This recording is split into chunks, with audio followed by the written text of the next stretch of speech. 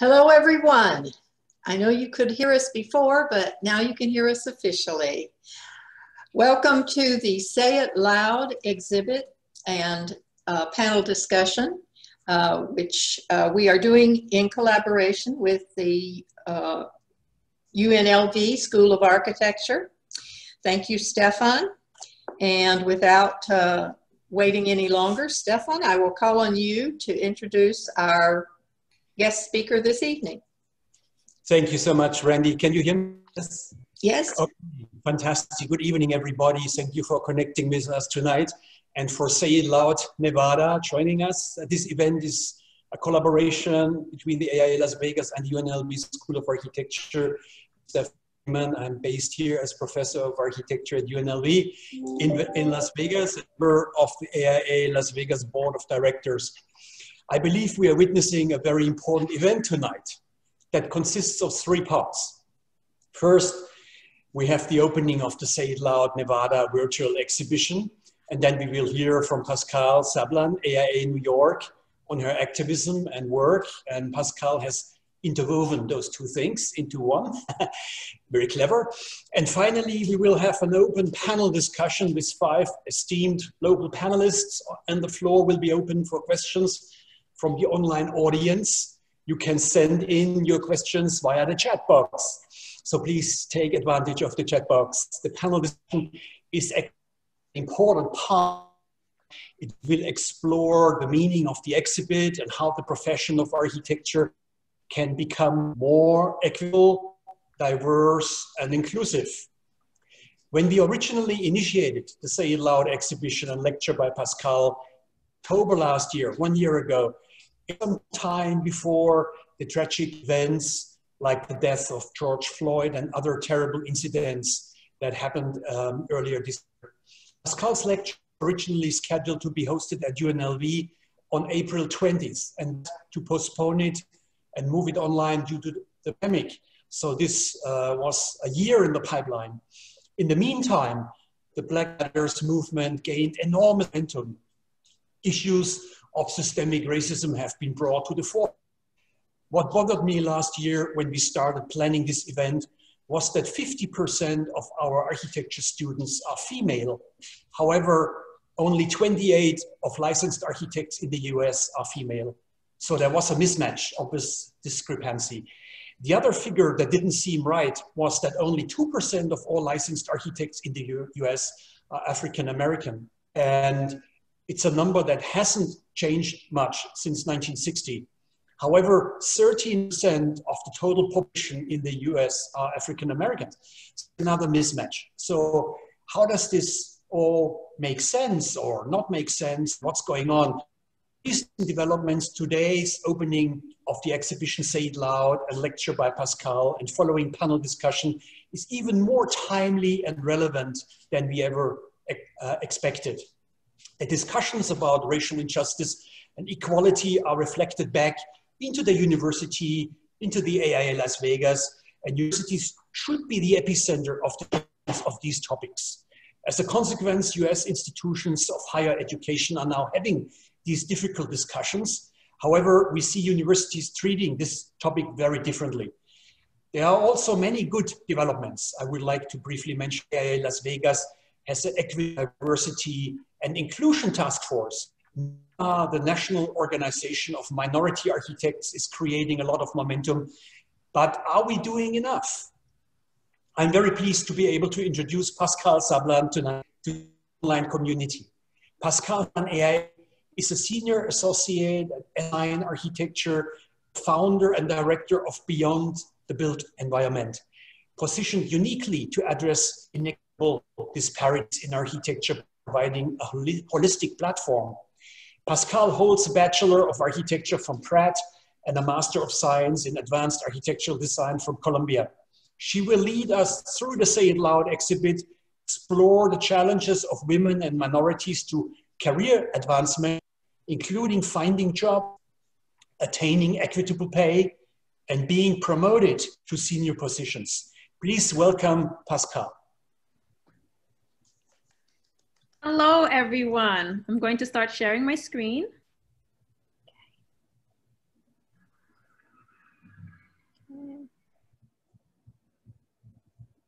All right. Are we seeing it okay? Yes. Wonderful. Good day, everyone. My name is Pascale Sablan, Senior Associate at S9 Architecture. NOMA, the National Organization of Minority Architects. I'm the Northeast Regional Vice President, and I'm also their historian. I'm on the AIA New York Board of Directors and AIA National Strategic Planning Committee member who helped draft and create the strategic plan that the organization will use for the next 5 years to plan their priorities and the organization, their programs accordingly. I'm also the Board of Trustees at the Mary Lewis Academy and founder and executive director of Beyond the Built Environment. And so I talk about all these hats that I wear so that I can speak to you about all these organizations that I engage and how I try to leverage my values in those rooms to make policy changes and to make sure that I fight for a just, equitable, diverse, and inclusive profession and world. And one of my favorite things to do is to volunteer with a few of these organizations, whether that be AIA K-12 program or NOMA's Project Pipeline, where we really get to engage young kids who maybe not have been introduced to architecture more specifically, and talk to them about the profession and how they can change the world. And as we spend the day getting them excited, teaching the vernacular, teaching them about architecture, they walk away excited and proud. And I often wonder what happens when those kids go home and Google the word architect. So if one Googles great architects, a Google banner comes up with 50 names and faces. And there was something very shocking or striking about the resultant of that list or that search. On your screen here are the first 40 of that 50. And in this, how many do you think are women?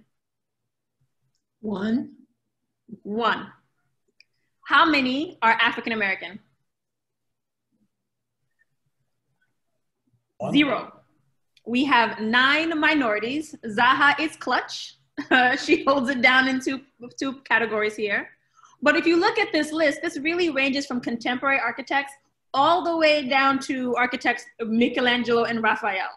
So the statement or the search or the resultant or the message of this result is saying there has only been one woman who's had a significant contribution to the environment, and no African Americans from now to when architects from Ninja Turtles. And that's just absolutely not true.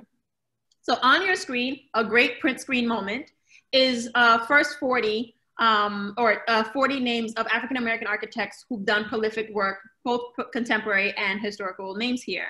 And it's important that I share this with you and I share these names because if I don't share it, when will this come up to you? So I went to Google's headquarters, which happens to be in New York, and I said, hey, Google, why is this the result when I press this button? And they said, honestly, Pascale, there's not enough content out there that lists you all as great. There's not enough content out there that lists you all about architecture.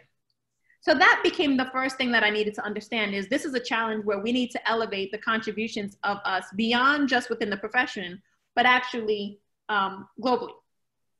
And what you'll notice about this presentation today is that I kind of set up the issue or the idea of the thing that I'm trying to solve with black and white pages. The yellow pages are the things that I specifically have done to try to address that issue. And then the cyan pages, my favorite color, are what I'm still aspiring to do and what I'm working towards. And I want to just kind of share you the visual maps and how I'm communicating with you both orally and visually. So I was listening to Dr. Adelaide Sanford's in an Afrocentric Education as a Human Rights speech. And she talked about Albert Shanker. Now, Albert Shanker was the president of the Federation of Teachers from 1964 to 1997. In his capacity, he pretty much controlled our public school system nationwide. And in a lot of conversations, in a lot of historic books, he's regarded as somebody really amazing and profound who's done great things for public schools and for teachers' unions and such. And he had this idea of creating equity across the board. But his ideals of how to achieve that equity was about stripping away cultural identities through education. So some of the quotes that came from this lecture that resounded with me that I want to echo on this talk is never let the African-American child learn of his or her history, because if they do, they will relate more to their ethnicity and they will not become an American. Now, again, the intent was to try to make us feel American, but I think it also plagued our education process and the way we keep history in a way that always filters our contributions. And so what have I specifically done? Well, I started to say it loud. So my first exhibition was in January of 2017, Say It Loud New York, where I was able to elevate the contributions of diverse architects and designers, 22 of them. And the concept of the exhibition is to see our faces, hear our voices, feel our impact through the colorful tapestry of our heritage. So to see our faces, the labels of the project didn't just have our names, but it had our headshots really big. So you can see what we look like from across the room. I also wanted to make sure you heard our voices. So I created video components where there's testimonials about their experience as architects and what it's been for them in the profession. And then feel our impact is through our work, because that's ultimately what we want you to see us through in that lens of as architects. And I wanted to be bright, vibrant, loud, if you will. And so this became the genesis of just trying to elevate the contributions of those in New York. And it got invited by the United Nations to be displayed at their visitor center in the New York campus. Now they had much more strict, colorful guidelines, and my size and my loudness was asked to be kind of contained a bit, but they still gave me an opportunity to educate and empower world leaders about representation and why it was important. They also gave me the power of the podium. So I was able to get up there and speak to them and say, listen, this is really important. Representation matters. Here's why. Here's my story. And I really need you all to make this a national movement. And before I got to my seat, they said, we're going to help you make this an international movement. In the meanwhile, we had the AIA conference in June of 2018 in New York. Oddly enough, 1 block away from my office at S9. And I had submitted a few panels and seminar ideas and exhibitions, and they were all denied. And basically because they were too specific to the African-American experience, and they wanted more broad topics so that it would be more inclusive to more of the guests. I heard that no, and I squeezed a yes out of it. First, I talked to the leaders at my office and said, hey, can I commandeer our conference rooms for a day and a half during conference? And I called the UN and said, hey, are you guys done with those boards and that model? Can I have it now? And was able to create a Say It Loud AA team and have 2 seminar panel discussions at my office. And I got AIA to put the exhibition on the app and was able to drive hundreds of people to my office for these lectures and for the exhibition, which made me super proud. So I wanted to share that to say, even if you get a no, you can always squeeze a yes out of the no. It's just a matter of just kind of problem solving and using the same skill sets we had as architects, but kind of dealing in terms of advocating. So exactly 1 year from our Say It Loud UN, we launched our Say It Loud United Nations Worldwide. March 25th, 2019 was Say It Loud Day, where all across the world in United Nations information centers put up the exhibition after we translated the exhibition into 8 different languages. So in the center of your screen is you're seeing how to say it loud in those 8 languages. And you're seeing pictures of students all over the world and the professors coming in and learning about the great work. Now this shook my soul. I could not believe that my little exhibition that I started in January 2017 had such a strong and far wide-reaching global reach. But it also dawned on me in this moment, I cannot keep elevating the same 24, 22 people. I really needed to make this much bigger than just Say It Loud New York in different contexts, but really created the movement that I had been requesting. And so I started doing a Say It Loud that was contextual specific, and for conferences, letting anybody submit. So one of the first exhibition or conferences that I submitted for was the Say It Loud South by Southwest, an audience where people would respect and understand and elevate great design, but are not actually architects, right? And I wanted to make sure that as they looked at our exhibition, they didn't just kind of glance at it and keep it moving because there's a lot to see, but that when they were in our exhibition, they were captured. So I created a Say It Loud People's Choice process where you had to go through the exhibition and you get to tap on my iPad your favorite. This did 2 things. One, it allowed me to kind of codify the metrics of success of the exhibition because I could tell how many people visited my exhibition. But then also it gave a different way of elevating the contributions because I counted 1,000 people coming to South by Southwest exhibition, but I ended up with 6,000 votes online. So I realized, whoa, Pascale, by creating a dual platform here, I'm able to empower all my exhibitors to also share with their network and have them come and look at the exhibition. Then the following year, Say It Loud A19, guess who was invited to the party and was able to have a great spot, a great area, was able to elevate a great number of designers, and even the president, AIA's 2019 president, Bill Bates, made sure he came by and said it loud as well.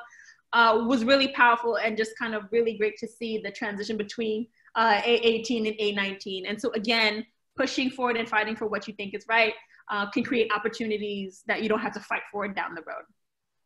And then we had our Say It Loud Virginia in November of 2019. This again was leveraging the request for me to lecture. So I like to talk. I feel like you guys are getting that vibe already. And so I leveraged these invitations to speak as a way of asking and prompting for a Say It Loud of that state.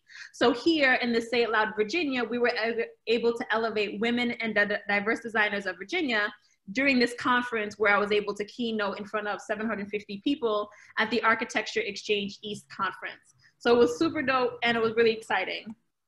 Also in November, oh no, was my Say It Loud Pennsylvania. And what was really dynamic and important about this exhibition is that the NOMA PGH group, they really push forward in terms of having different activities that engage the greater audience. So instead of having our exhibition in highbrow, hard to reach places like the UN or AIA galleries, they actually had it at a gallery where the community and the greater public can have it come and visit. And then they programmed it like no other. I mean, there was panel discussions, networking events, keynote speakers, there was youth days. They really showed how it was possible to make and engage the greater audience as much as possible. And then also in November of 2019, we had Say It Loud Illinois. We were invited by the community builders who hosted and have a series of community centers all over Illinois. And we were able to elevate those local designers there. And it's in a space that are rented out for birthday parties, baptisms, baby showers, etc. The exhibition was supposed to be up for 3 weeks. It ended up being up for 4 months because the community said, please keep it up. And they actually had people begging not to take it down, which was amazing. They even used it as a backdrop in a space to do the 2020 MLK Day of Service, where the entire community came in and talked about how they can engage and help one another.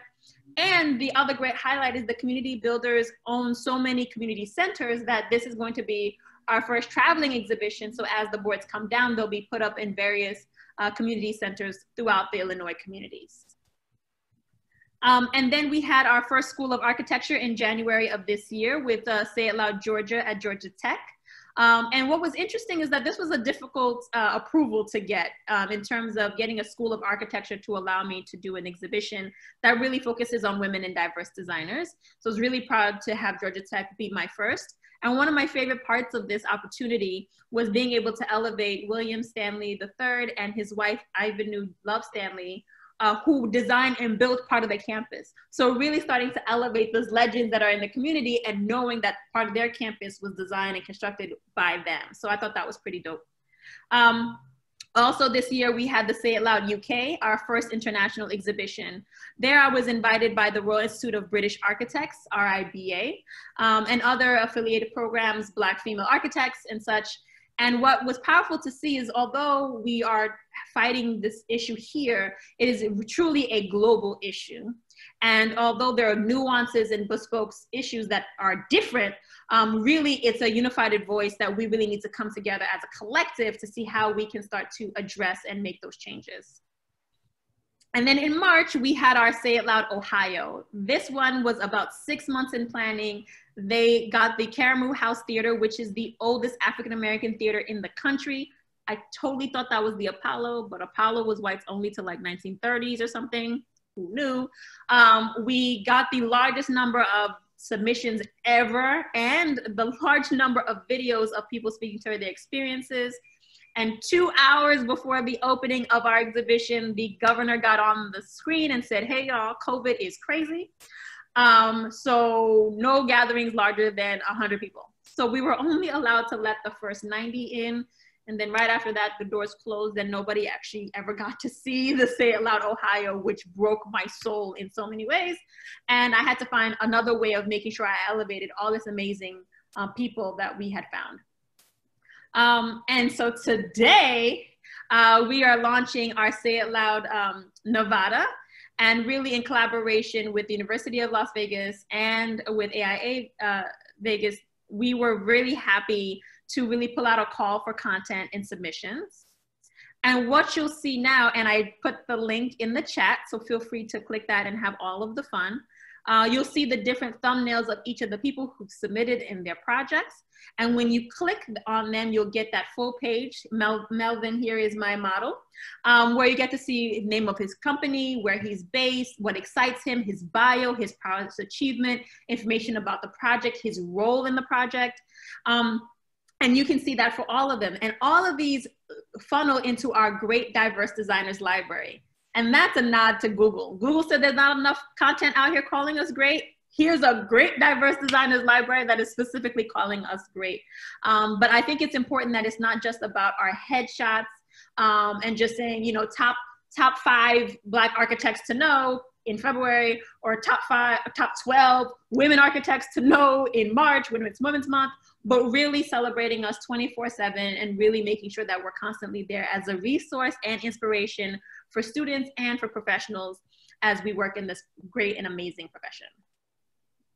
And so my aspiration here is really to leverage all this amazing content that I've gathered through all these exhibitions and create notice in different ways. So for instance, Lego architecture series, super dope, think it's cool. Can you make sure that you have projects designed by women and diverse designers as part of the catalog? And I'm creating Learn Out Loud children's pop-up books, where we pick the top 8 designers of that state. I've been working with an artist, as you can see here, where Rodney Lehmann has been drawn into a person here. And when you turn the page, there's a 3D pop-up of his work, and it says, I can too. And that's going to allow those students to have self-affirmations that they have the ability to change the world as architects, so that they can find that confidence to move forward in the process. So the namesake of this lecture for me is I Was Asked to Stand. And I wanted to share a story about why that is. So I Was Asked to Stand is based off of an experience for me when I was at the School of Architecture at Pratt Institute. About my 2nd week of school or so, I was in an architecture history class. Professor came into a class of maybe 70 students and said, you and you stand up. So me and this other student stood up, and he said, okay, these 2 will never become architects because they're Black and because they're women. And I was shocked by the audacity of the comment from a professor who didn't even know my name or my capacity. And to be fair, I didn't know my capacity at that point yet because I had just started. Realizing that in this classroom of like 70 students, is only 2 of us that fit that criteria. And 3, that my classmates just kind of heard it as fact. And maybe they hadn't thought about it before, but now they are looking at me in a different way. They're looking at me as, she's not gonna make it, it's not worth our time to get to know. And that also made me understand the weight of all that I was representing when I'm in a room. I grew up in Cambria Heights, Queens, which is a very Caribbean, mostly Haitian community, where I was able to speak English and Creole amongst my people. So it was like very Black-oriented education in terms of elementary. Then I went to the Mary Louis Academy Catholic all-girls preparatory high school, where again, I was in a community of all women, told that I'm amazing because I'm a woman, and I'm brilliant because I'm a woman, and express that through example in my education. So then to kind of enter a diverse education system and be told that I wasn't good enough for those 2 same kind of components was very shocking to me. So I shared this story, and sometimes you all will think, oh, that's crazy, there's no way, or wow, what a unique thing that happened to her.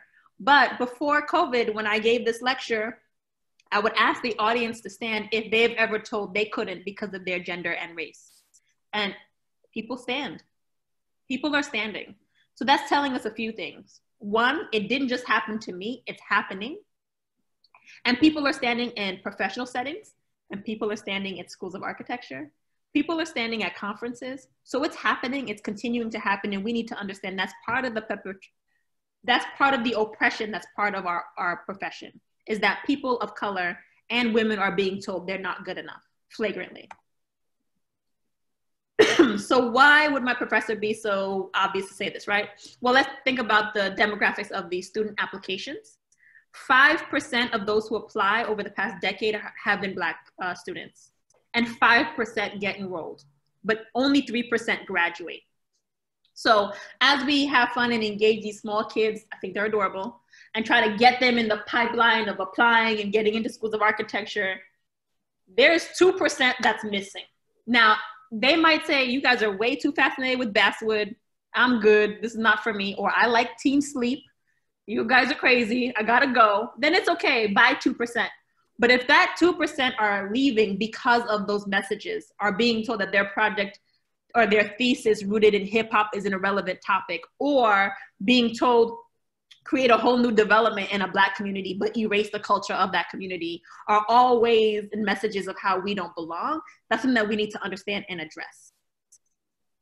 And what are the demographics of those professors? So 34% are licensed, and 2.5% are Black, and 32% are women.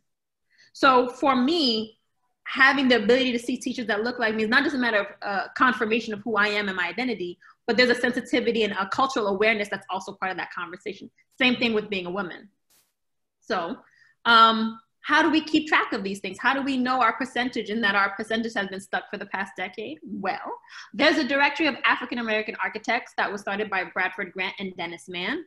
And they created this directory as a way of keeping track of current licensed practicing architects and practitioners nationwide. And they were keeping track of this well before NCARB and AIA and NOMA started putting out surveys for that information as well. But in January of this year, the University of Cincinnati defunded this website. They're like, you know what? I don't think it's of value anymore. We're gonna shut it down. Now, this is a big problem because this website was our way, our pipeline of keeping responsibility and keeping a metrics of success of how well our mentoring programs are going, how well our diversity inclusion issues are doing, right? But without this, how can we keep track? So right now, if you type in the blackarch.uc.edu, you'll get a site can't be reached message. Me being super proud of NOMA, we actually took over this directory, and now if you attend or type in blackarchitects.us, you now get a beautiful directory of African-American architects. You get our total numbers and how many are men and how many are women. You can actually now click per state and be able to see the different architects there. And I think this is really important and powerful that we keep track, that we keep accountability here in terms of making sure that we increase those numbers. So shout out to NOMA, very proud of you for taking on this role. And I think it's really important that we maintain places where we can keep record.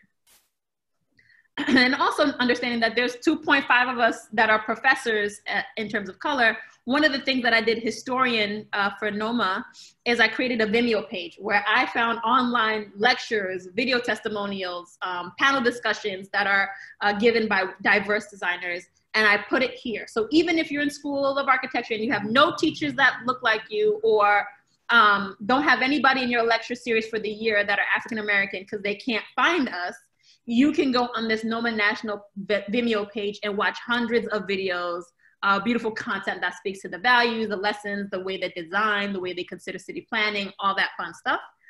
A year ago, we were at 1,000 views. I just checked the other day, we're at 15,000 views, so it's definitely getting out there. The Smithsonian in DC, the National Museum of African American Heritage and Culture, actually listed this Vimeo page as an important resource and hyperlinks directly here. So this is pretty dope. And then on the right-hand side of your screen is all the kind of lectures and university and college integrations that I've done where I try to be as present as possible. So even if you don't like public speaking, no shame. You can also be present in terms of crits, be a jury, be there, just visit. There's many, many ways that we can engage School of Academia, even if being a professor isn't one of them. Also, full circle, I came back to Pratt and was able to help organize with the NICOBA chapter a Young Designers Conference. And it was a critical conference because we invited 58 students and 25 speakers to come in and hear about architecture and such. But we also made a design competition where it was inviting to both college and high school students. And the importance of this is that we wanted to pair college students and high school students so that students knew, even though they're in college, they were already in a position to mentor. You do not need to wait till you're 99 years old and completely had a full and robust profession for you to be able to mentor the next generation. For every step you put forward, you can pull somebody with you forward. So I just want to really echo the statement that as college kids, you have the power to already start mentoring. I also had crafting the interview. Got you in college, got you graduated college. Now we got to get you jobs, right? And so we had panel discussions with HR head people as well as job recruiters in architecture industry to say, what are they looking for in emails? What are they looking for in the portfolio? What are they looking for in the resumes, in the CVs, and how they want you to contain or control yourself or present yourself in the answers and in your posture and such. So we had those panel discussions, we had mock interviews, and this is really another way of kind of decoding and demystifying what it takes to make it in our profession. Also leveraging social media for social change and realizing that I really wanted to reach to the next generation of designers. I launched the Beyond the Built IG page, and every week a different diverse designer from all over the world can take it over. And it's following the same concept of our exhibition. And they talk about their journey, their education, their upbringing, the work that they're doing. We currently have 4,455 followers. We featured 90 designers. So literally you can go up and you can check everyone who's ever posted ever on the page. And this is a good moment to pull out your cell phones and follow at Beyond the Built on IG. And then all those exhibitions that we've had so far, those 15 exhibitions, well, they're now part of that great diverse designers library that is sequenced in 2 ways. 1, in alphabetical order, and 2, by location. Again, this is meant to be a place where you can see our faces, see our work, and learn more about us. And it's also meant to be a great business development tool for them as well, where you are able to say, I'm in the Nevada community and I want to hire a woman or a diverse designer. Here's another resource that you can use and have at your fingertips. Currently, as of today, we have 415 profiles. Super excited about this. And it keeps growing. Every time we have a new exhibition, a new Say It Loud, we're able to add more and more content. And seeing what happened to Ohio with the COVID quarantining strategies, what I did for the beginning part of this quarantine life was actually convert all of my past exhibitions to not just photos, which was what was on the left-hand side, but now you get the photos and you get the virtual exhibition, similar to what I showed you for Say It Loud Nevada, where you're able to see all the designers and the faces of all their work that they've done, click it and take you to their profile pages. So please have fun. I want you to get familiar with the Nevada exhibition and then peruse through all of the different exhibitions and really learn about these amazing designers from all over. And so the ultimate goal is to publish a great diverse designers textbook, not just US centric, but also across the world. So on the left-hand side here of your screen, you're seeing all the different countries and states that are represented in our library currently. So if you see a great space and you know a great, amazing designer in those locations, please encourage them to come to the website and to submit and allow us to elevate and celebrate them. So our ancestors are our heroes and we are their legacy. So what is our challenges to becoming licensed? Well, there are plenty. I'm just gonna talk about a few. One of them is the time. So according to NAAB, it can take you about 11 to 12 and a half years to become a licensed architect after the graduation of high school. For me, which is the bottom row there, it took me 13 years. So I did do my 5-year bachelor's degree. I ended up doing a 1-year master's degree at Columbia. Knocked out my IDP in 3 years, but woo, those ARE exams, we did not get along. It took me 14 tests before I passed the 7 that was required. Some tests I passed it the first time, Sometimes it was the second. Sometimes it was the fourth try. All that is to say, it took me 13 years. So we're asking for a really long time commitment from graduating high school to when you can say you are an architect. The next challenge is the cost, right? How does this become attainable and reachable to those who are socioeconomically challenged? So again, according to NAAB, it could take between $40,000 to $232,000 to become an architect. And all the way at the bottom there, that's me. It's gonna cost me $67,000 to become an architect. I thought that was terrible. I mean, me and Sally Mae, we're gonna be best friends. My son, who is 4 years old, will be in college and I will still be paying her back for my education.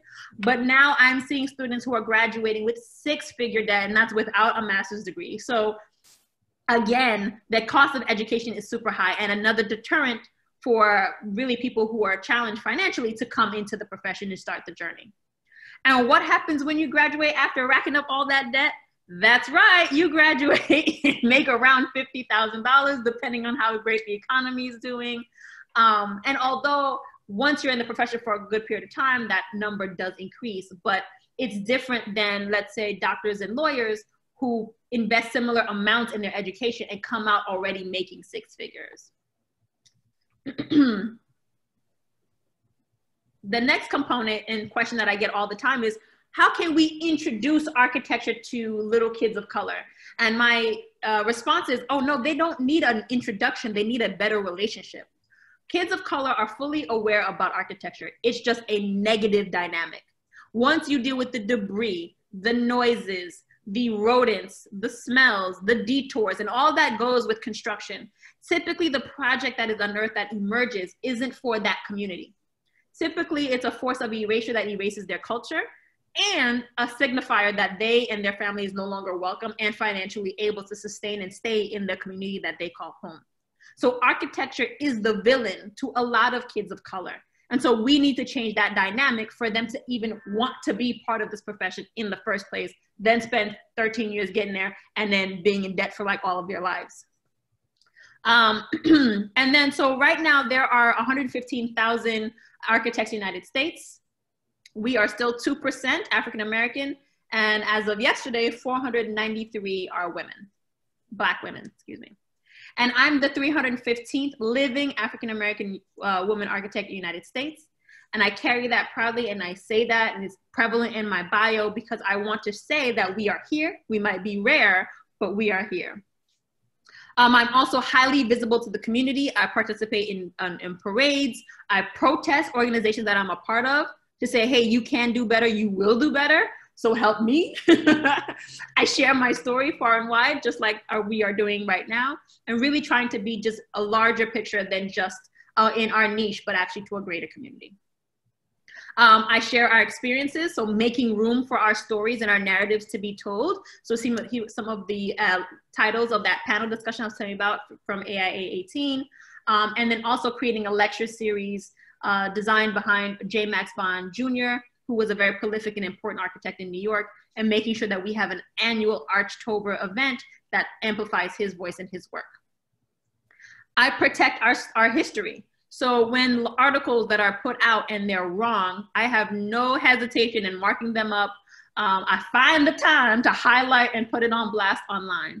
But just beyond just being mad for the sake of being mad, I use this opportunity as an important mechanism to create MOUs and relationships with these publications to ensure that we can create good content moving forward. So right now, annually, I give multiple articles to NCARB, and not me as in Pascale, but the historian seat of NOMA gives 2 or 3 articles per year to NCARB for that purpose.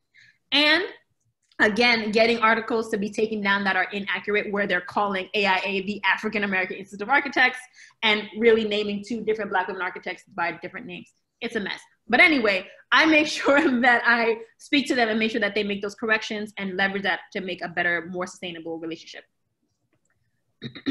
So my long-term goal is to have really strong relationships with publications.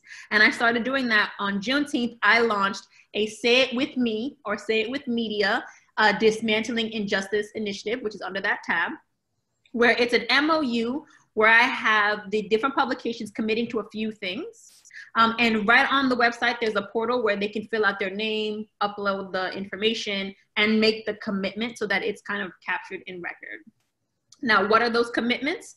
One is to do an audit of their publication and figure out how much of their publication is showing women and diverse designers, and commit to increasing that percentage by 5% annually until a minimum of 15% is reached. To create content that specifically calls us great. And if you don't use the word great, fine. Whatever comparable language that you speak about white male architects, use the same when you're speaking about women architects and architects of color, that we are also great, else you wouldn't be writing about us. See what I did there? Also including research and development of historical content based on diverse designers' contributions to the built environment.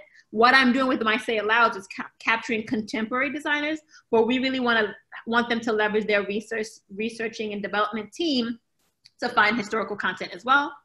And then also pledging to create content that helps educate about how architecture is used as a tool to facilitate oppression.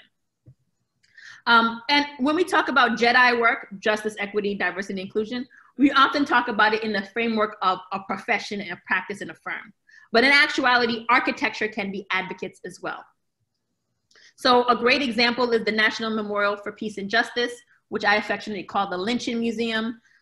This museum was very controversial. People did not understand why we would want to do a piece of architecture that would talk to such a dark past. Now, here's the problem. Two things. Number one, it is not a past. It is very much present. So if you are disturbed by pieces of metal hanging from the ceiling that are inscribed with the names and dates and locations of those who have been lynched, then you should bring that same energy when people of color are being lynched every day. And that lynching can be the example of George Floyd, or it could be this young kid in New Hampshire who was hung by a group of high school students who thought it was funny. He had a noose put around his neck and hung from a tree in front of his little sister, who was able to get help in time to save his life. But to see this chocolate baby with rope burns around his neck, and to hear law enforcement not want to press charges because these were good kids, was very frustrating. So again, it's important that we understand that lynching and hanging of people of color is not something of the past. Second, history is something that is being erased in terms of a lot of ways. The word slavery is being erased from textbooks because it makes people feel uncomfortable, and being replaced with words like unpaid laborer. Photos of slavery is actually pictures of Black people dressed up, having picnics in the field. I am not kidding. These are being shown in textbooks. And so it is important that architects are used as a tool to keep history and to make sure that we are aware of our past, because we might understand that slavery happened, our kids might, but our kids' kids, if this erasure force continues, might start to even question the existence and the horrific nature of what slavery was. Is, technically. The National Museum of African American History and Culture in DC, we actually found that it became a request back in 1915 was the earliest date when we tried to get this museum done.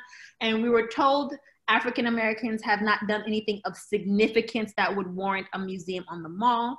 So the museum itself is a protest. It is a 100-year fight to capture space.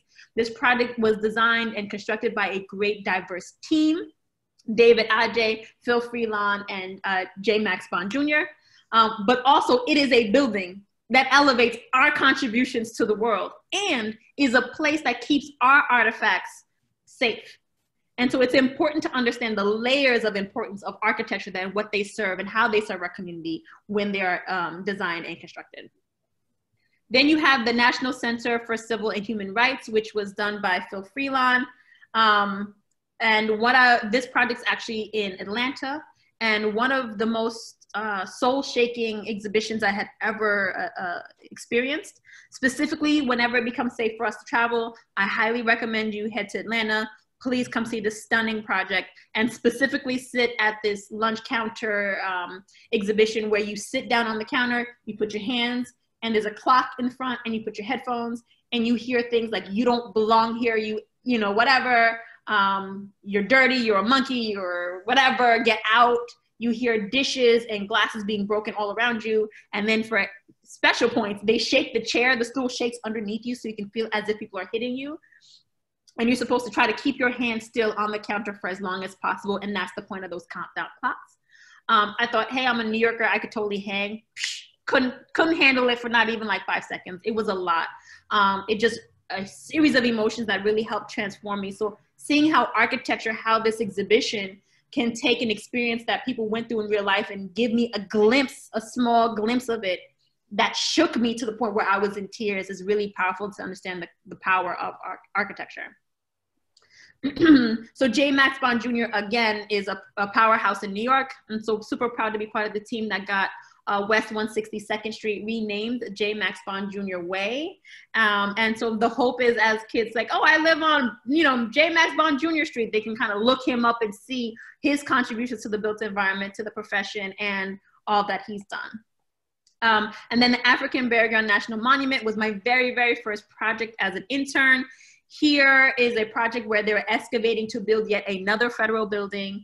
They started finding and discovering slave remains. They were chucking those out until somebody whistle blew.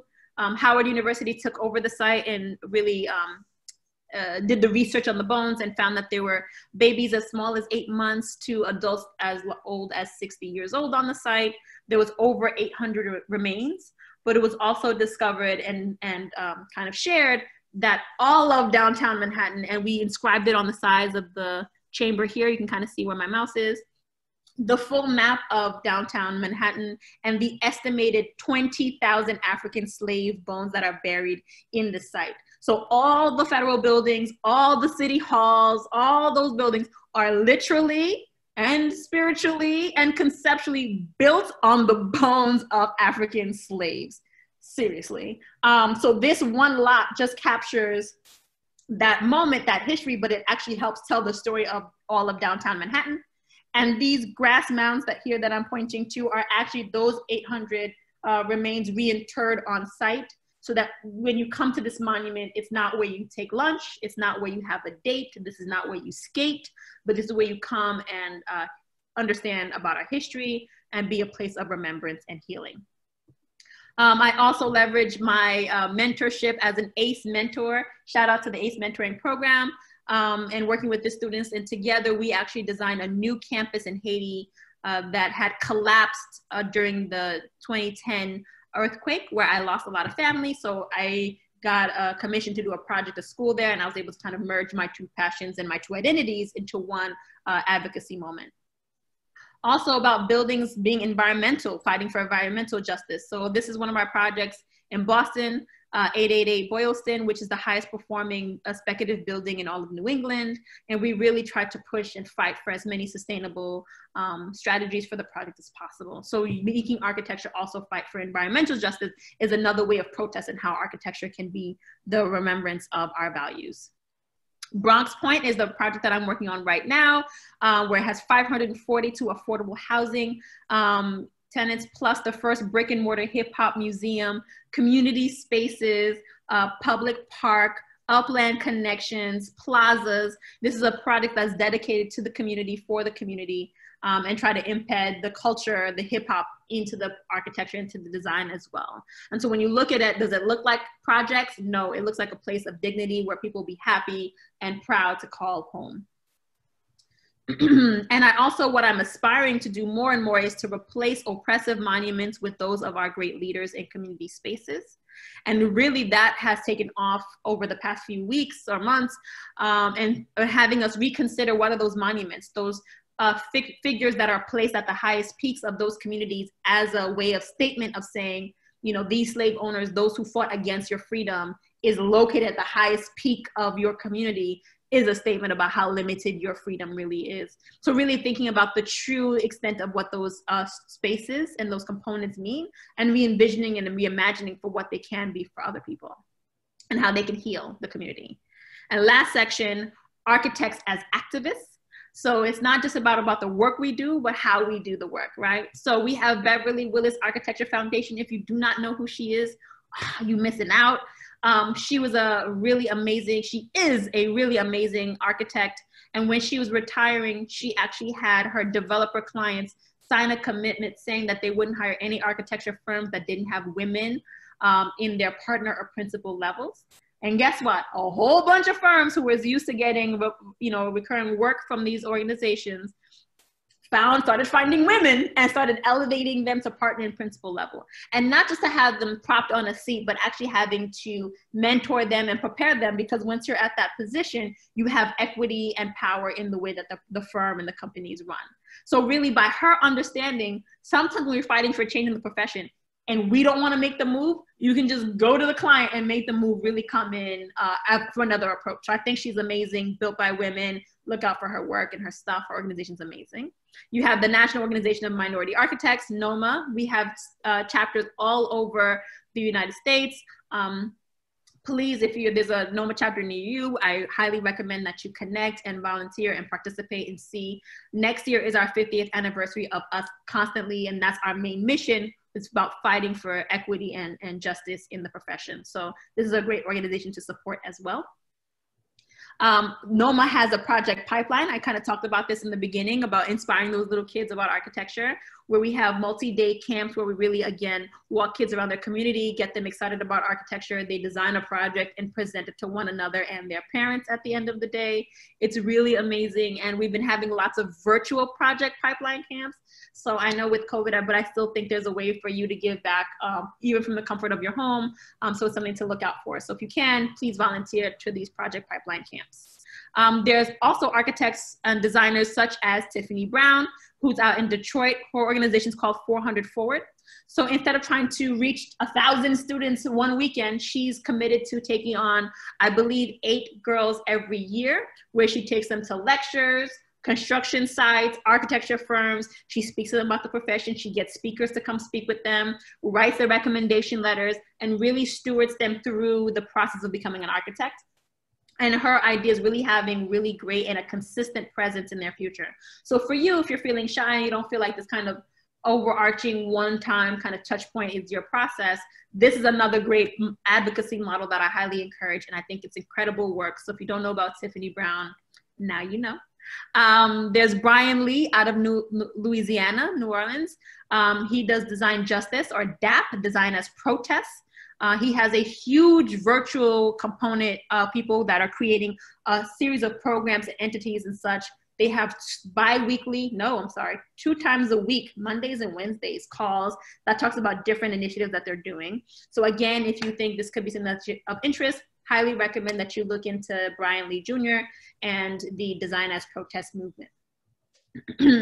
Also, you have Mike Ford, the Hip Hop Architecture Camp. He's probably the most successful out of all of us who's kind of broken outside of the profession, where he uses hip hop as a way of connecting kids to architecture. He talks about how hip hop music usually talks about and critiques architecture. And so what he does through this program with these kids is get them excited about architecture, shows them how to design and the importance of concepts by decoding lyrics.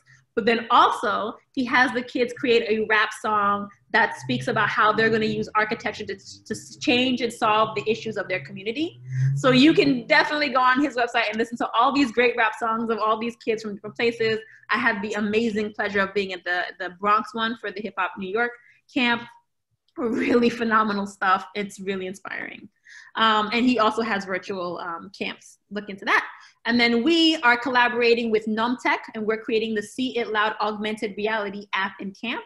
Again, leveraging the content that we have from all these Say It Loud exhibitions, creating a Pokemon Go, if you will, situation where you have a map that indicates products that are designed by women and diverse designers, and you can actually create art inspired by what you see, capture it on your mobile device, and see it 3D projected at 1-to-1 scale on the building through your mobile device. So really leveraging the content that we're gathering from all these exhibitions and finding ways of empowering others to kind of know about this important work. Come on, computer, you're almost there. So I believe this slide, if it does come up, talk to the different organizations or the different initiatives that I have in my organization, which has the Say It Loud exhibitions, which is focused on professionals and students. We have the Learn Out Loud Children's Pop-Up Book, which is focused on small kids. And then we have the See It Loud Augmented Reality app in camp that really focuses on preteens and teens, most likely to have a mobile device and all that fun stuff. So the ultimate measure of a man is not where he stands in the moment of comfort and convenience, but where he stands at the times of challenge and controversy. In that moment I was asked to stand, I feel like with what's happening in the world, we are being called to stand. I'm standing, and I really hope you stand with me. Thank you. Thank you, Pascale. Fantastic. Pascale, wow, I'm overwhelmed. I think most of us are. I kind of feel like I've just been told, hey, you know, your house is on fire and there are some things you need to be doing. And certainly there are. I was making notes as you were speaking, and you know, I'm just so excited to hear about all that you have done and the changes that you have already made. So thank you for sharing all of that with us. You're an inspiration for us to move forward here. And you know, our Equity, Diversity, and Inclusion Task Force, Mel Green is our chair, and Monica, of course, is a member. Sydney Katz is the co-chair. Jeremy Campbell is with us as well as a member. And we are looking at what do we do now? What can we do? How can we affect change in our own community? And so that's what this is all about. And I'm just so excited to have had this and recorded your session, because I'll have to go back and listen several times in order to gather all of the things that you have done and all of the suggestions you have made. I don't want to waste any more time. I know we've got questions. And Mel, I'm going to ask you to please be our moderator and begin the discussion here. Oh, excellent. Pascale, I am so emotional right now, because one of the things that you mentioned about standing up and saying that you're never going to be architect. I grew up in the country, worked in the fields all my life. Same thing happened. I was the token Black. I was the only one there out of hundreds of students, but I made it because I always felt that if you pass that exam, that makes you as equal to anyone else who took that exam. So I'm really excited about that. And like Randy was saying, there's a lot of things that we can use for our committee, and we're going to be picking your brains quite a bit there. Sounds good. So I would just, so what I would like to do is just to welcome everybody here to our panel discussion. And we're so glad that you're here. My name is Mel Green. I'm the principal of KME Architects, and I will be your moderator for tonight's panel discussion. And we encourage all our online guests to submit any questions that they may have via the Zoom chat. And to get started, in light of the current events that we're having right now, we're excited to bring our panel discussion of 4 outstanding individuals. Pascale, you've introduced yourself such a wonderful way of your presentation. So tell me, is there something special other than what you've done about yourself that we should know? Because you've talked about yourself, so I can't really introduce you. No, I think maybe the most underrated thing that I don't talk enough about is me being a mom. And I think that's important that we all kind of hold that experience there, because that taught me about a whole other layer of how the built environment is not designed and the profession is really in a place that, you know, is failing us in a lot of capacities. But I think I've talked too much about me. I want to hear more about you all now. Absolutely. So with that said, I'd like to introduce our rest of our panel, Monica, Jeremy, and Sydney. Monica, can you give us a little bit of information about your background? Sure. Hi, I'm Monica Gresser, owner, principal, citizen architect for Brazen Architecture. So got into advocacy for neighborhoods several years ago, started things like Brazen Conversations in 2015, where we talked about uncomfortable topics. Thank you for Pascale for bringing up uncomfortable. Talked about uncomfortable topics that really led us to homelessness and with youth and underprivileged wherever it happens, and poverty in seniors. From there, we went into homeless advocacy and housing advocacy. And now you see more of this happening where, we look at lower income neighborhoods and people who are living paycheck to paycheck are not even that, and they're behind on rent, and they've been behind on rent for years. So they're our next, they are borderline homeless all the time. It's just becoming more and more difficult. So even though primarily Brazen is commercial architecture, and that's really what my background is, this has really become quite a big issue for me. And so I'm trying to tie it all together with my staff, and we're working with a neighborhood most people call Naked City, because that is the more local name for it, but it's next to the Stratosphere here in Vegas. So that's really what we're working on now. Jeremy, can you give us a little information about yourself? Right. Can you guys hear me? Yes. All right. Hello, my name is Jeremy Jason Campbell. I am actually kind of unique in a way that I am born and raised in Las Vegas. I had the opportunity to graduate with a Bachelor's of Architecture from Howard University, class of 2011. And I actually lucked out, and my first job was at a minority-owned firm owned by Mel Green. And now I'm working at KGA and as a project coordinator. Thanks, Jeremy. Sydney? Hi, everyone. Am I being heard? Yes. Okay. Yes, you are.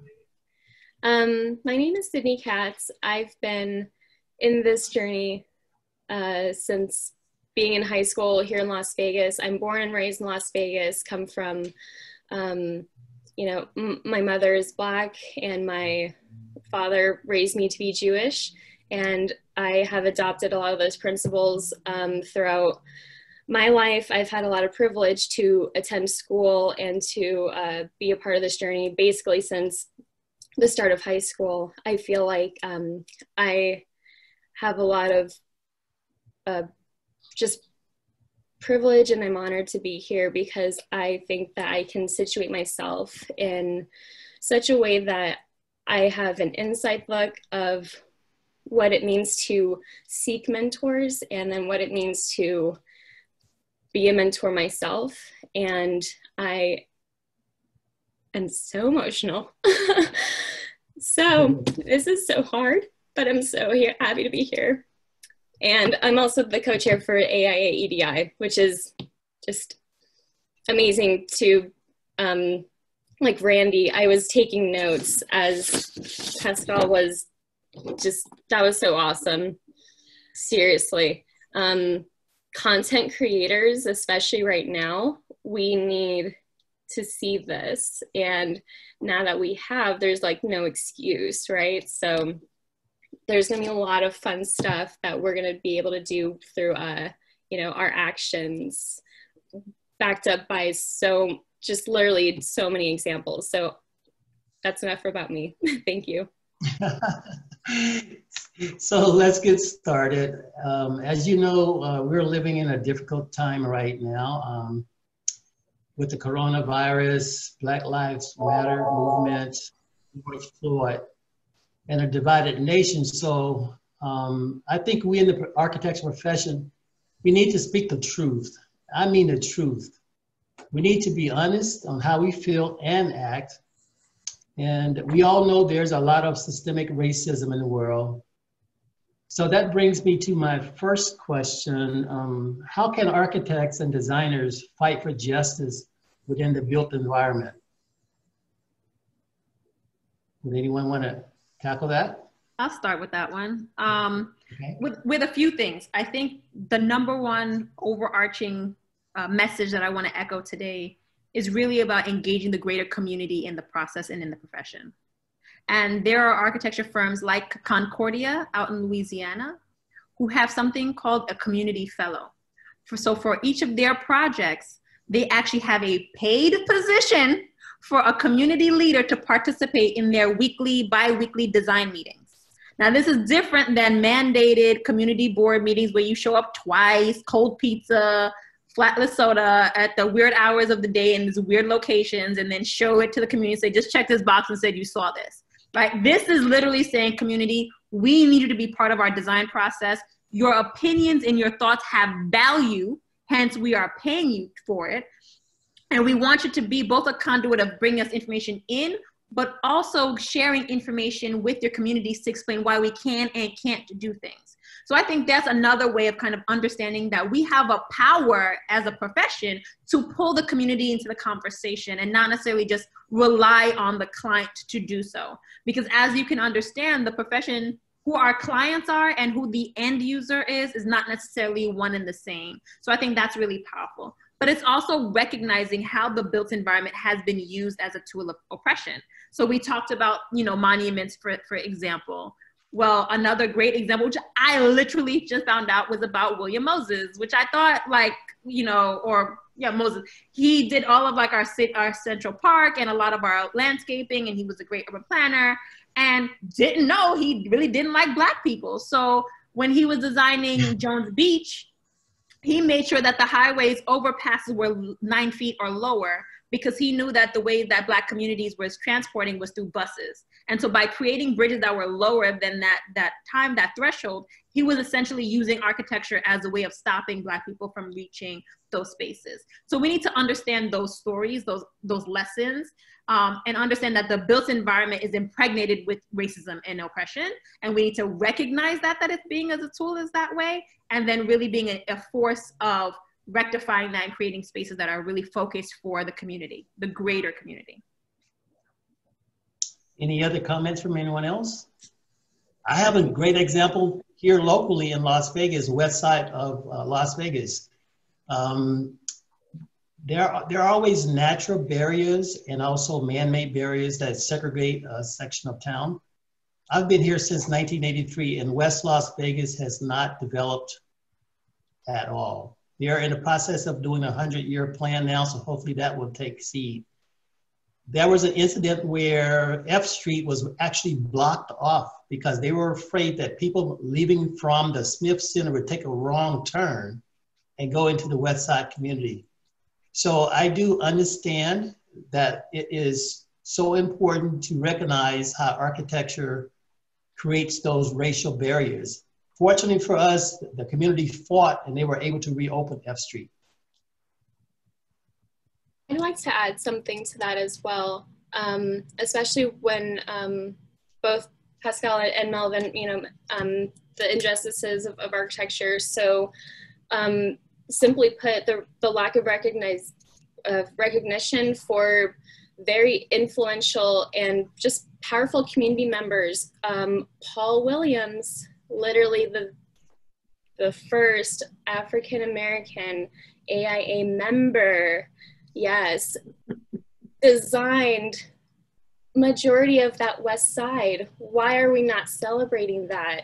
Something that I've been able to take in throughout just being a young person, and with my privilege, being able to see and reflect and empathize with what is going on in my own city. I tie this in with a concept of psychogeography, which is a concept that I never even knew about until maybe 2 years ago, where you're situating yourself in a city, walking. What do you see? What do you feel? How do you feel? Do you feel connected? When we talk about architecture being able to bring people together, I believe we could also even branch into the civil engineering aspects of it. Why is our city so inaccessible by foot? Why are our transportation systems not as developed as other cities? You know what I mean? What are the drivers that allow these creations to sort of take flourish.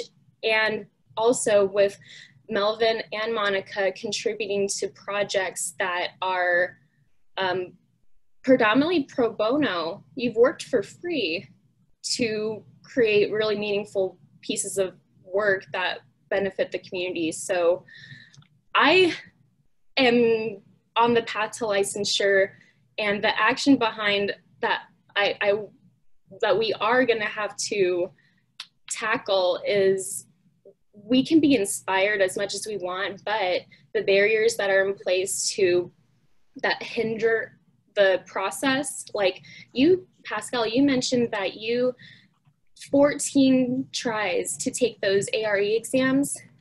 I've heard of horror stories of, I don't want to take this test. Like, we have to study, we have to do study groups, but you know what? Those tests cost so much money to retake. And in the past, and I'm so thankful for all the ears that I've been able to listen to for years, where when, like back in the day, interns were not paid.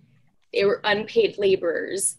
As you mentioned in your lecture, the word slavery being erased with that word, I'm over here being like the practicing architect that I hope to be.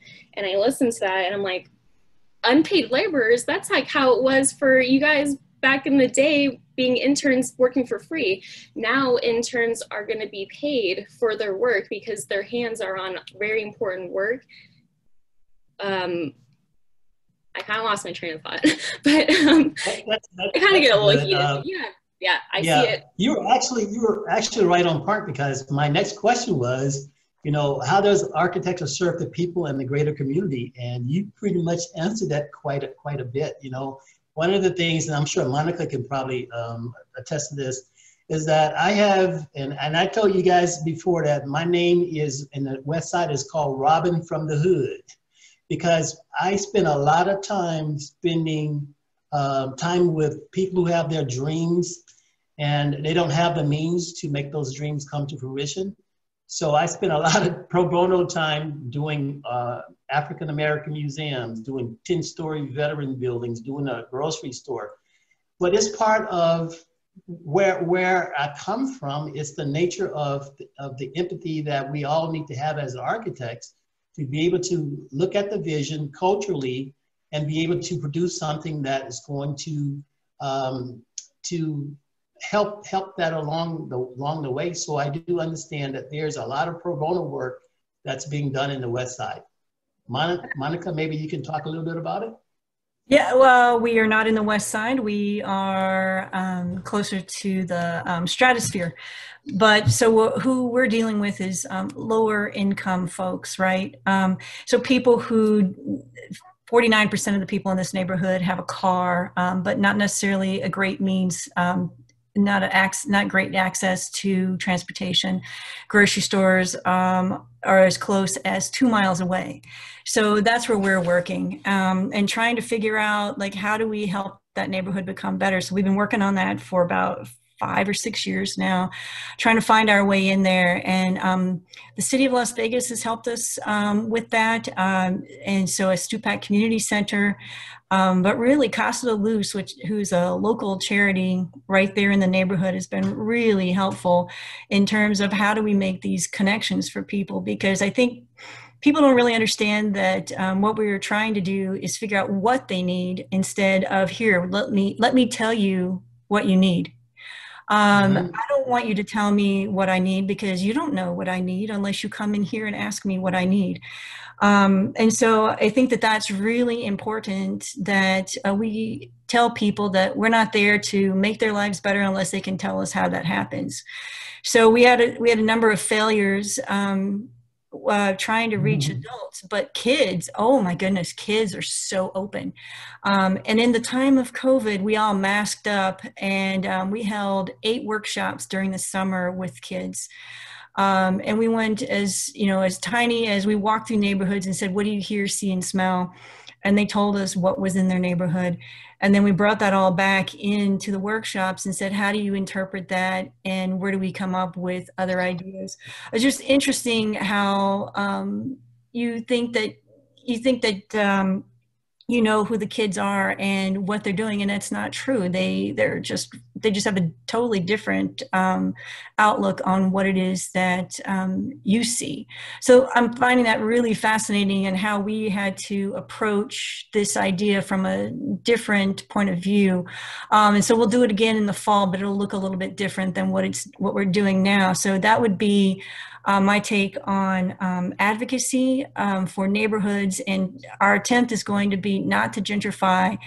So that's what we really hope for. We just got to figure out how to do that. But that also leads back into affordable housing, and I co-chair that AIA committee. And last year, our chapter president, Dwayne Eschenbaugh, started the affordable housing charrette, and I think that was a really good idea. Helped us to look at what's going on in housing. And I think it opened a lot of people's eyes in terms of what it is we're facing here in the Valley. I also kind of wanted to challenge this idea that advocacy work equated to pro bono work. And I think Monica talked about that greatly there too. But, you know, there's other ways. There's other architects who are taking the position as developer. So we're not in the position of reading in the RFP, but we're in the position of writing the RFP. There's people like Maurice Cox and R. Stephen Lewis, who became the head of the Department of Architecture and Planning in Detroit and created a zero displacement policy. So with all the developers had to come forward with projects for waterfront projects and development, they all had to accommodate and design for the community that was there. And they all rose to the occasion. Lots of beautiful projects, you know, was able to kind of create and be developed in that pipeline, but we were in a position to create that policy. So as we strive to be on the cover of magazines, there's also being on a community board, to be in the room to say, no, this community already has 5 wastewater treatment facility plants. We do not need a 6th, right? Like, we actually have to be in the room to protect those communities and be in a way to protect the built environment in that regard. So I think there's business models of ways how we could do advocacy as well as volunteering work, but I just wanted to just kind of decouple that kind of connection, and also decouple this idea of fighting for justice being something that's recent development and uncomfortability. Uncomfortability for who? I've been uncomfortable since that professor asked me to stand. So why do we care about uncomfortability right now? We're fighting for justice, and that just takes growth.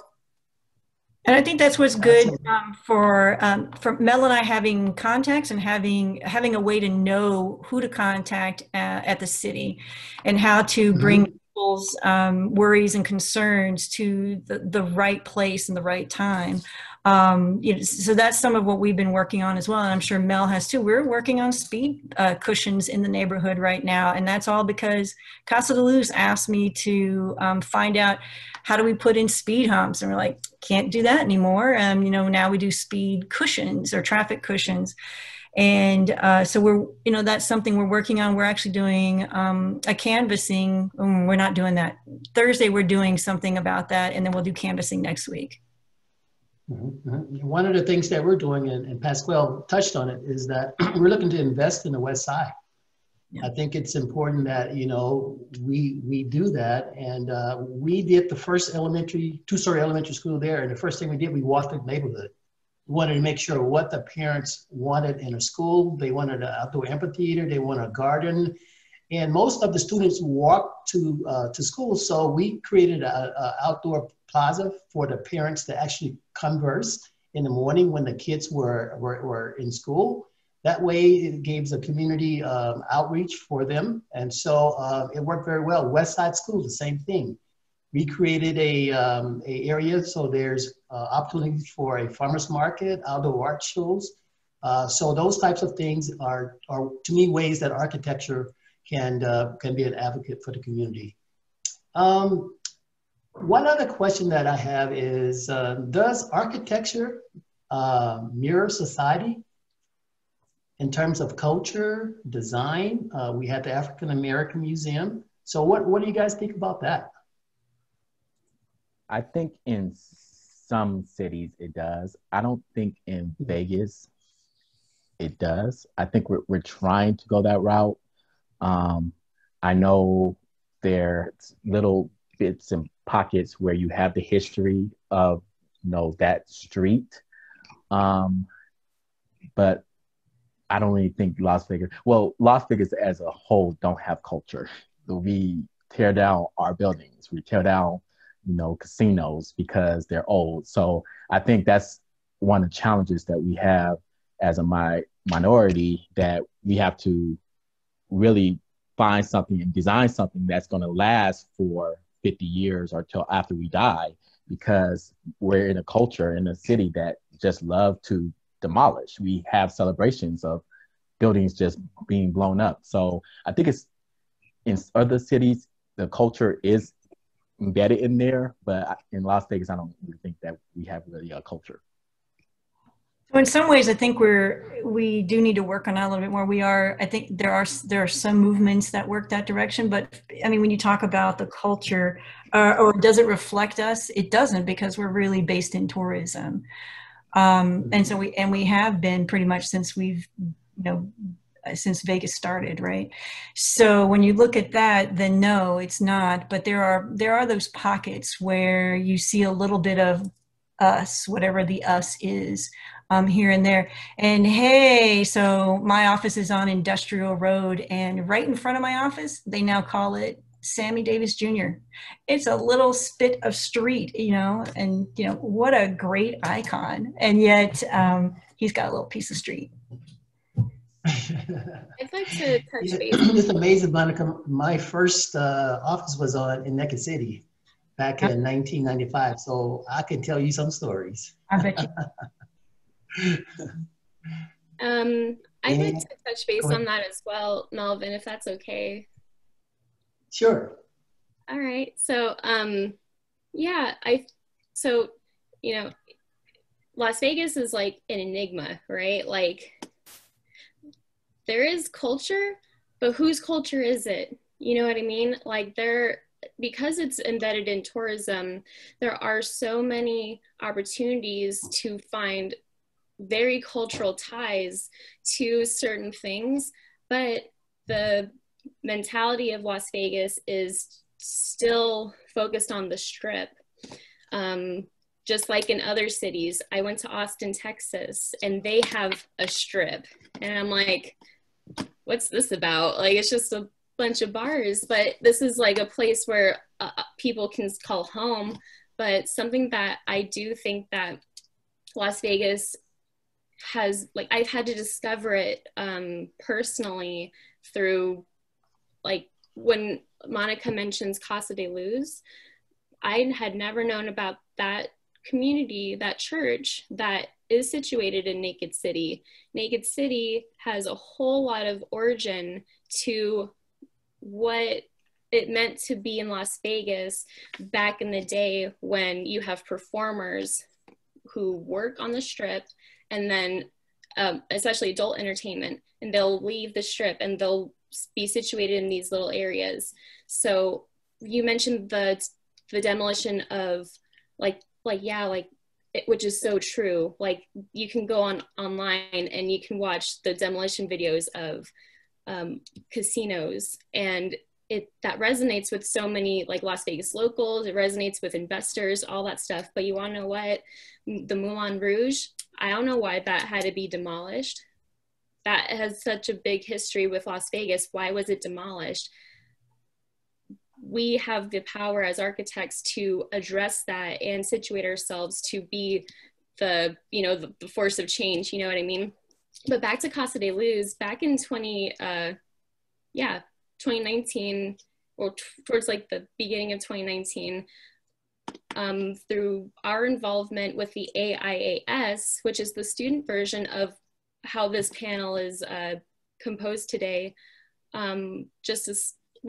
we were a small group of just 4 people. You had Mael Igia, William Zhang, Nick Goodman, and me, getting in contact with Casa de Luz so that we can help provide a new front lawn for them, because they had been wanting they are already a force to be reckoned with within their community. However, their architecture isn't built for that. They had a big old monument that was sort of in the middle of like where you could have congregations.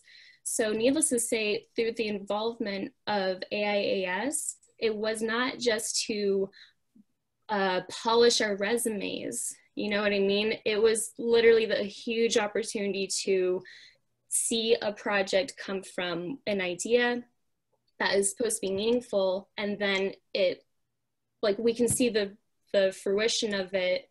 And my involvement with that was to provide funding for this project. That project cost over $2,000 to do. How did we do it? I had to reach out to companies who have money to give to 501c3 organizations. And then all that we needed to do was this is an open platform for students and adults to come together and show up, dig, and install some pavers. Like literally we did it in 2 weekends, which is not easy, but we had to rely on the support of our peers. And how difficult is it for students to be able to pay for all of their school, be successful in their courses, and get involved with the community? It seems impossible, but then these are literally the examples that Pascale was showing us. Like, you know, we can, with all this extra work, but also the support of shared value, you know what I mean? So I hope that ties back into what you had originally asked, but because I feel like I'm taking bits and pieces from what we're all speaking about, because this is so complicated, but yeah, it is pretty simple. There's so much that we're still, like, definitely the culture, I'm still thinking about, you know, whose culture is actually more present in Las Vegas. And I'm happy to say that we're starting to see a little bit more, especially when we start to recognize, you know, who are the influential people who have really built this city. Back to Paul Williams, you know what I mean? So, but I also think one of the things that Pascale's presentation has shown us is that I think you do that first thing, and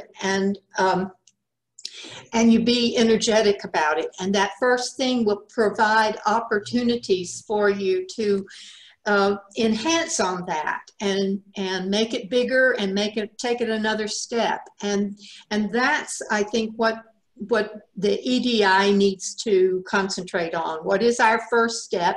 And then how do we take it a step further and a step further, just as Pascale has done across all of the states and all of the projects that she's been involved with. So I think, you know, that's a real inspiration. And I think we've got a good start, Mel, don't you? Oh, absolutely. I think we got to start. We need to take that present exhibit and take it to all of the high schools, junior high schools, the elementary schools, and start there. I think that's something that we're looking to do, as well as mentoring for all of the intern architects, because it saddens me quite a bit that I have to turn away a lot of aspiring intern architects who want to attend college, but don't have the expertise to understand about grant writing. I mean, how to get grants and loans, and it's just unfortunate. So what I try to do is I try to mentor them by having them come by my office and then, hey, look, this is what needs to be done, or call Sydney and have Sydney talk to them as a student. So that's very important. And when we did Wyndham P. Williams Elementary School, I know we're getting off, we have like a couple more questions, but I think it's so important to kind of talk about this, because it's going to be all organic anyway in terms of our question. But I was able to form a junior architect program when we built the school. So we actually had a student from each grade level be a part of our team, and then they will report back to their class. So those types of things, I think that's important in order to start that pipeline that Pascale was talking about. But I think, as I want to challenge your team here, because we keep talking about EDI, and yes. I want to put justice in there, right? I think architecture in the profession needs to be a relevant and positive force towards fighting for civil rights. We tend to look internal to our firms, our firm performance, us, our numbers, but really it's not about us. It really isn't. We are a resource, we are a tool, we are a bridge that connects, and we need to really make sure that that bridge is landing at the general public's feet. And we need to fight for justice and equity. And once you have that, that will equal diversity and inclusion. And what we've been trying to do thus far is push for diversity and inclusion, but not have been at the forefront of fighting for justice, and not have been creating equity in the profession in the first place. So it's not sustainable. So I really want to just push you all to be Jedi masters. See what I did there? And think about justice as part of the component of what you're fighting for, and not just ancillary to us as professionals, but really how are we changing the world for everyone? Absolutely, absolutely. Another question is, how does the lack of diversity challenge the firms, and how do they keep them flourishing their businesses? So there's always a lack of representation, a diverse representation. One of the reasons why I started my firm back in 1995 is because I felt that my voice wasn't being heard at the firm that I work with. So how do we move forward with that in terms of diversity? I think it starts with the people with the money, the clients. If Pascale said it earlier, with the lady that retired and the Beverly client, Beverly, what's her last name? Willis, and how she said, like, do not partner or work with firms that do not have a certain amount of percentage of women in the head position. I think that's where it starts, where they have to really get in their head. And it's moving towards it a little bit, where if you look at the stadium, there was a certain amount of percentage that had to be minority owned, or you have to partner with minority firms. But I think that's where it starts. The money is where it starts. So if you have the client that says, you know what, you have to have minority in your team, then we can move to the next level, where now, since the firms are not that's larger, that's not minority based, they have to partner with smaller firms.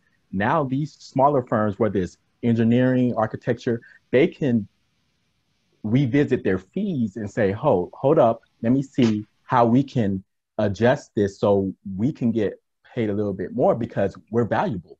And so when they see that their fees, the fees of the people that they want to, co-sponsor is higher, that I think will make them look at it like, okay, we need to really think about what we're doing at our firm, and how we're hiring, and how we're training these people, training minorities, training women to be in upper positions, because that's where it's kind of falling short. Firms are diverse, but they're not diverse in the areas that they need to be diverse. There's a lot of diversity in the drafters, but in the head positions, they're not.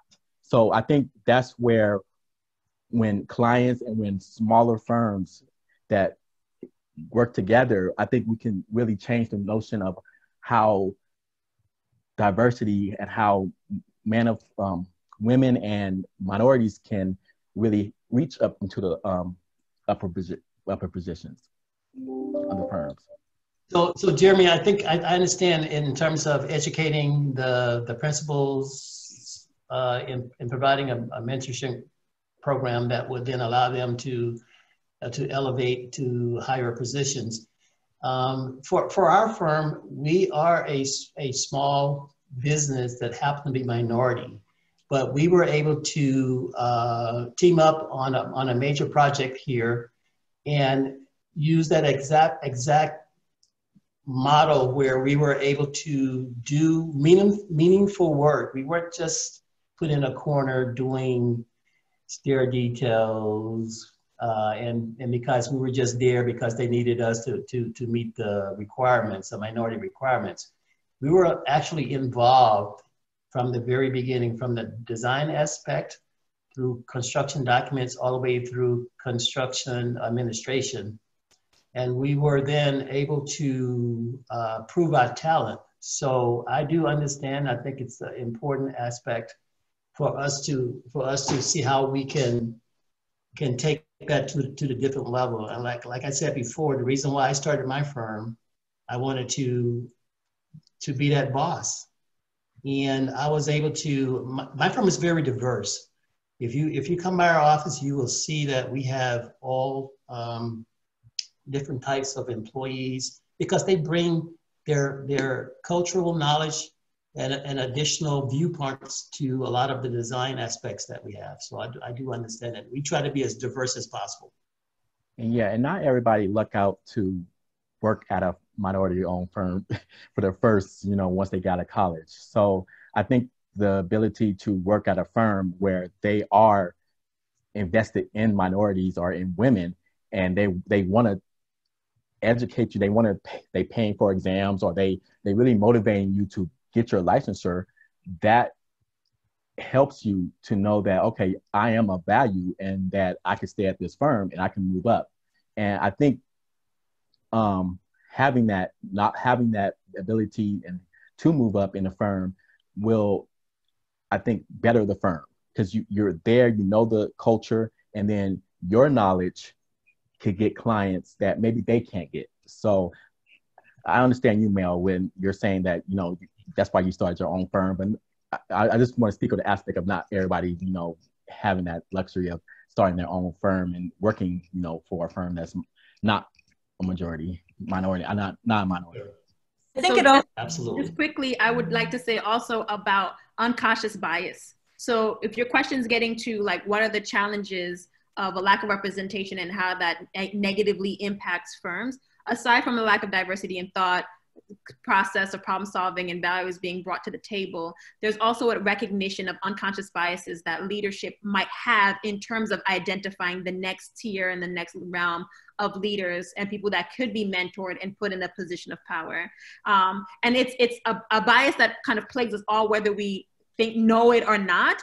Like I am more likely to walk into a room and hug a person of color that I'm meeting rather than shaking the hand of a male that I'll meet, right? And just kind of understanding like, oh, there's a change of familiarity here because they're a reflection or closer to a reflection of what I feel comfortable next to or in or around. But I think there needs to be a series of sensitivity training that we need to go through as a profession to understand that how those unconscious biases are limiting the opportunities that we're allowing for women and people of color in our firms. I also think that it's important to show your staff to your clients. And what I mean by that is if you do have a diverse staff, then they should also be at the table when you are having client meetings. You should also train them in how do you write proposals? How do you put together fees? Like, what does all of this mean? And I think that's all really important. That was not a part of my training. I did not really get that. So I don't know if the men got it. Maybe they did, and just the women didn't get it in the firms I've worked for. But I think it's a really important thing to learn, regardless of if you're ever going to have your own firm. You should understand what that fee means and how did that come about. You also should be at the table when the firm's being criticized over what their work was or is or isn't. I think that's also really important as well. And so I think that if we're taking staff with us who are more diverse, I have Keith and Nasreen, couldn't do much without them. So together I think we're really diverse and, like where we come from and what we do. A lot of times I won't even, follow up with clients because they're already doing it. I think they're the important part of who we are. And even though Keith's got all this experience, it's still, it's really good for like Nasreen as she's becoming more and more of an architect. I think it's fantastic when you show those people. I want to say we have about 3. Oh, okay, 1 minute. Go ahead. Please. We're going to wrap it up. Yeah.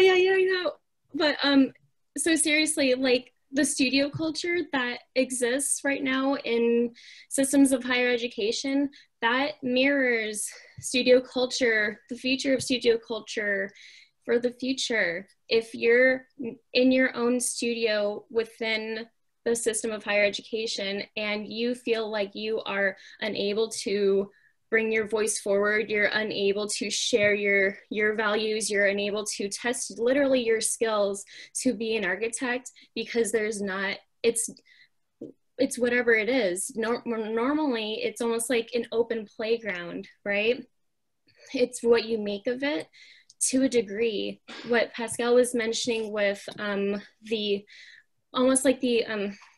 you said it much better than I can right now, but almost like an inherent bias or any type of like internal prejudice that you might already feel, given with all the complications that come with just being a student and being successful, having money and all that stuff.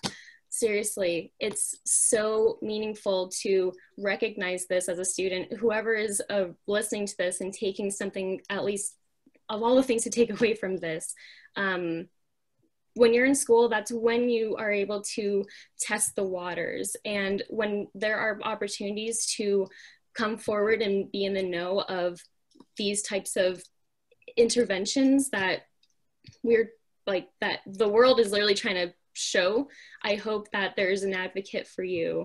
And if there isn't, then this is right now, you know what I mean? We're your advocates to get into the know of what's to come in the future and how you can be prepared for those things.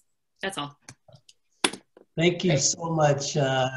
Any last word? We're actually right on time, 7:10. So, if there aren't any last words, I will turn it back over to Randy. I would like to say something. I think the overall message is if they don't see us, they don't want to be us. So I think we need to really show face in the community. So try to make an effort of, I know we're busy, but try to make an effort to, go to these schools with Career Day and join other organizations. So I know for myself, that's a challenge. So I'm gonna challenge myself to do that, go out in the community more and show my face and, let them know that we're here, Come on over, man. You can come into our office. Also, that's a great segue for people to say it loud. If you're a woman, BIPOC designer on this call or know of really talented women and diverse designers, please encourage them to submit to Say It Loud Nevada. Because although it's virtual now, we are actually planning to have a physical exhibition next year. So this is the very beginning of it. And as you submit, we launch your work and put you to be elevated and celebrated. Really fun and amazing thing happened this week. Forbes contacted me and said they were perusing through the library and they gave me 8 names that they wanted to get more information and contact information with. So this is really being a tool that's connecting and elevating us, which is powerful and important. And when you click the work, you are going to be like, holy crap, how did I not know? And, people like Paul Revere Williams, I did not know of his existence and his contributions until he won the AIA gold medal, which is crazy. Wow. That's when he became in my purview. And Phil Freelon, when he passed away, people were like, who's Phil Freelon? Half of you looked at J. Max Bond Jr. said, who's that? So understanding that we really need to document us and put us in a place where we're accessible to all is really important. So please do not be shy. You do not need to be the partner principal in charge to submit a project.